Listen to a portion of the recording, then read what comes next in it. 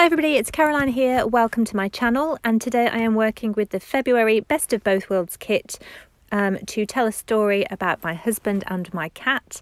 And the challenge for this layout is to work with black cardstock. So I've pulled a piece of black cardstock out of my stash, and the design has a torn piece of bold paper at the top, a torn border strip at the bottom, and then some layers behind the photos which are up in this top right section, a title underneath the photos, and then a journaling spot to the left of the photos. So I'm going to pull out the kit and have a look through for some bold paper. I've got that gorgeous stripe, but I am saving that for another challenge which will be working with black and white photos. And so I'm going to work with this bold heart print that I've been saving. I absolutely love it. So I'm going to be tearing a piece of this to use as my top paper, and because I've got quite a bit of it, I'm actually going to tear another piece of this for the bottom of the paper rather than using a border strip. So I'm just working out exactly where to make my tear, and I want about a third of the page to have this bold print, so that's about 4 inches, and I'm just going to tear this off now. And I will actually be inking everything with black, including my torn edges. I sometimes don't ink the torn edges, but I just felt that I wanted to. When I tear my cardstock, I like to tear it in the direction that has the kind of core of the paper showing, so that white inner of the paper. So just tidying things up, the way I'd torn things, although it's lovely to have an organic tear, it made things a little bit too tall on the bottom strip. So this is the rough placement of things, and my next piece, I'm actually going to save that paper because I'm going to fussy cut out the hearts for another layout. So once I've inked the edges, I'll be going through the collection to find a journal piece or something that I can journal on that I can pop to the left. Now, one thing I would say about the kit that I purchased is it was quite short on journal cards because I couldn't get all of Shimelle's recommended products, and I swapped in a few. I didn't really think about it, and I didn't swap in any cut apart sheets with journal cards, so I'm a bit short on them. So I'm looking for any cards that I've got left. I've actually only got a 6x4 card, and also any papers that I might be able to write on. So although I don't need 6x4 as a card in its entirety, I could certainly tuck that under the photos to give a bit of a layering effect. And so I'm going to have a look and see. I know I want to use that pink as one of my paper layers behind the photo, and I've got a piece of a journal card left on another part, one of the cutter parts, which is what I'm just cutting out now.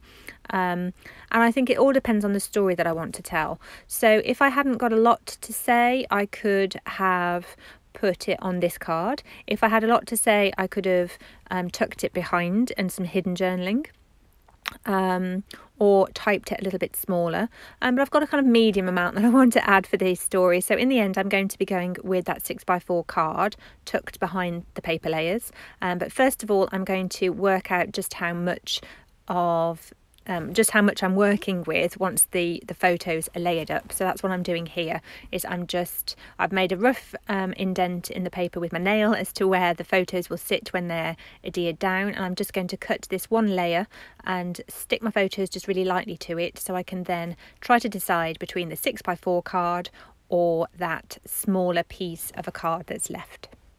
So just really lightly tacking these down. I want to stagger them a little bit so that things aren't quite so blocky, and just so I've got a little bit more of those paper layers, and just for some interest. Nothing's stuck down to the background yet, because on Shimelle's original project she put quite a lot of stenciling underneath the photo, so I wanted to try the stenciling, and I do go with it. I do it in a different way to the design that Shimelle uses, but I'm happy with it. I don't normally stencil on pages. Will I rush to stencil again? Probably not, but I'm glad that I had a play with some stencils and some of the distress oxides.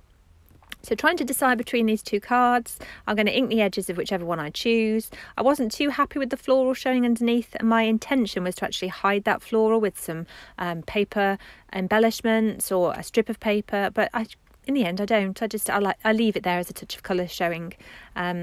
So just inking the edges of that one, and then I'm going to layer it up underneath the photos, and it gives me plenty of place to write my story off camera later on. So now that I know roughly where everything's going to go, I'm going to get the oxides out, have a play on one side of the cardstock and see if I like it. And I'm not going to lie, I struggled. I was really happy with the placement of the stencil on the one side, on the following kind of shimelle's design layout, but then I smudged, this is the original one that I'd done there, but I smudged all the oxide. You couldn't see it, it was just a bit too juicy, and then I put something down and it smudged, and I was really disappointed. So I had to go with this format because I'd already got the oxide on there, and I didn't want to waste a piece of cardstock. So it's fine, it's what it is, and I'm happy in the end. I'd brought this on this side, I'd brought the stencil, which is a kind of sequin waist, a faux sequin waist stencil. I brought it down a little bit further than I wanted, but I end up kind of covering some of that up with some additional paper layers. I think that's the beauty when you're working with scrapbooking. You can just add more paper. If you don't like something, just cover it up with some more paper. So that's what I'm going to end up doing. So now I am actually adhering everything down, I'm committing, and I'm just going to go with it. What I do when I add my adhesive is I always adhere about 1 inch in from the edges, because that way it enables me to build layers retrospectively. So to decide, actually I do want a border strip here, or I'd like something else there, and I haven't got to pull up too much of the paper, I haven't got to tear too much of what's underneath. I would just put a lot of adhesive, but in the centre of the photos or the piece of paper, and then it leaves those edges free for me to just tuck things under. So because I'm not happy with how much of that stenciling is showing underneath my bold paper, I'm pulling in a piece of a border strip that I had saved from the sticker sheet. So another good thing is, if you're going to hide a lot of an element completely under one layer, cut some off and then save some, so that it gives the illusion of going underneath the layer, but you've still got some for later. And I'm also going to use a bit of this bold heart doodle on a black background as just a strip of paper. I was going to punch a border shape onto it, but I've decided to, you'll see I've pulled up that border sticker already. I'm going to just tuck this under as a layer and then put that scalloped sticker over the top of it, just to build some different layers. It's subtle because it's on black, but I don't mind that. But I just wanted to hide as much of that stenciling, just hide a little bit of it, because it was just a bit too much for my eye. It felt a bit heavy with the stenciling. It didn't feel quite kind of at the right ratio. I wanted to hide some of that.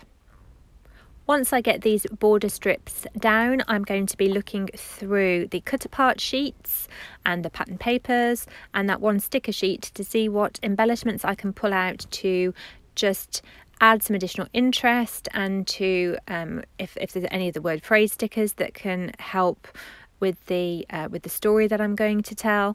There's a really lovely sheet that I'm saving that I could certainly cut apart, but I know that coming up there is a wreath challenge, and I was going to cut out some of the shapes, I think the hexagons. I was going to cut out some of the hexagons for this page, but then I suddenly thought, oh, I could use pretty much all of those fussy cut out for the wreath challenge. So I'm really pleased that I had that moment of epiphany, and I'm saving that in my stash now so that I can do that. And I'm really looking forward to seeing how that's going to come together.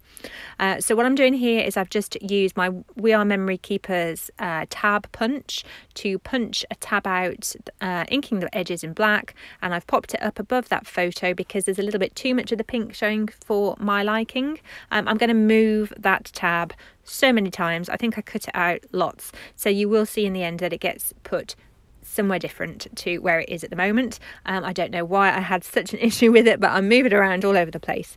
And I've also used that tab to punch out a piece of that heart doodle paper, and I'm going to pull that design element down to the bottom right of the paper. If I've got a pattern or a colour showing in one area of the layout, if I'm using something like an embellishment cluster in a really distinctly different place, like here I've got in that bottom right corner, I want to make sure that I've got a representation of that colour, that pattern, that design element down there, just for everything to feel cohesive so that it doesn't kind of sit there as a weird little design cluster, embellishment cluster on its own on the right. I want to make sure that everything feels nice and cohesive. So now I want to build those embellishment clusters using the sticker sheet. I know that I've only got, I think, 3, including this project, or 3 or 4 challenges to go with this kit. I know that one of those is the wreath, and I'm going to use lots and lots of the hexagons fussy cut out and a few of the little pieces. And there are a few pieces on here that I'm really going to struggle to use. So I'm going to pull those in.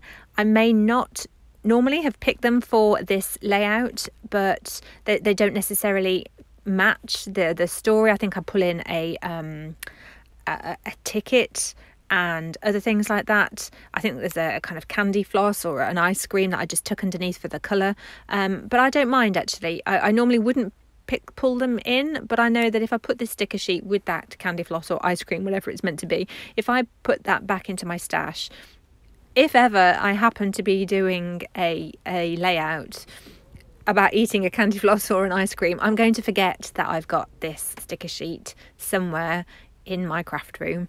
So it just makes more sense to me to just get it on here. I tuck it under the photo so you can't really see what it is. It's just a pop of colour in an embellishment cluster. I layer other embellishments on the top and it works really well for me. So I was really happy that I decided to just get over it and get things onto the page.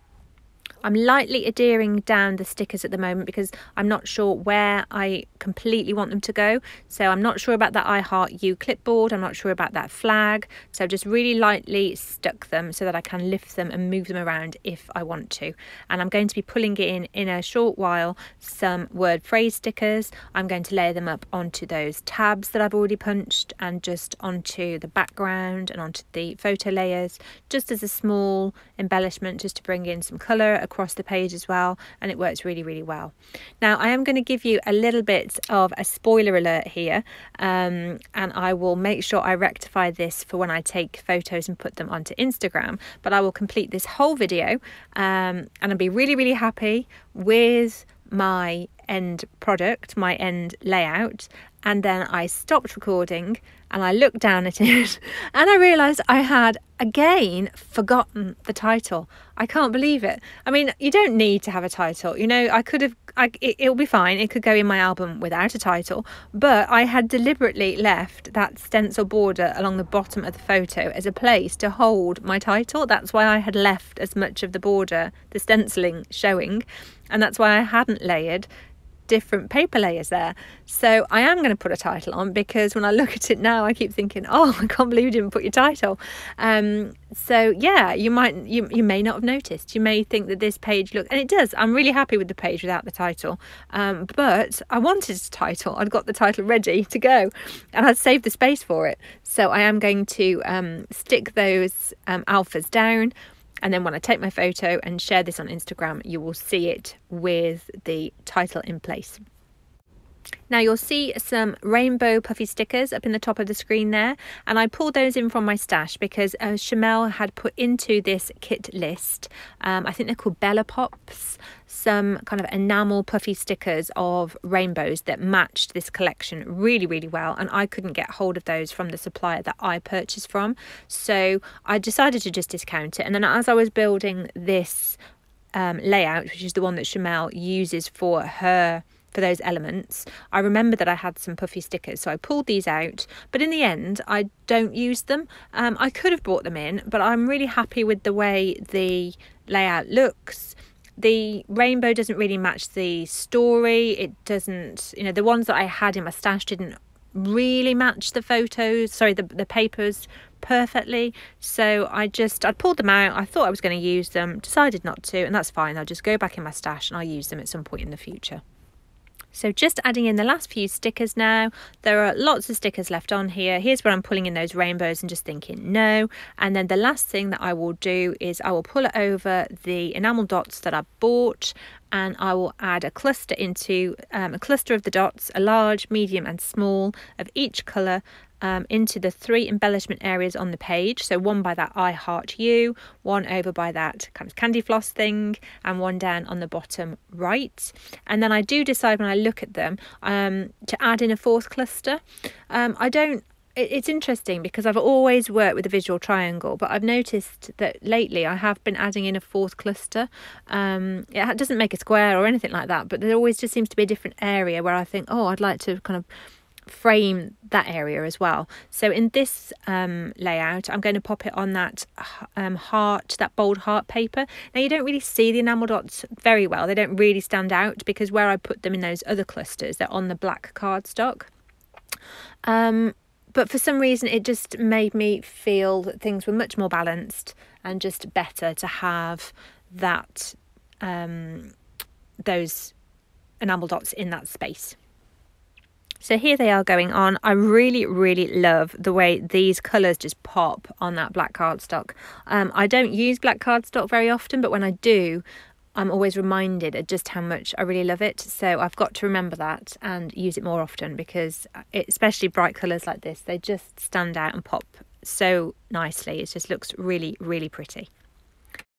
So here is the finished layout. The only thing I need to do is add my journaling onto that journaling spot and also add in that title so that it's all complete.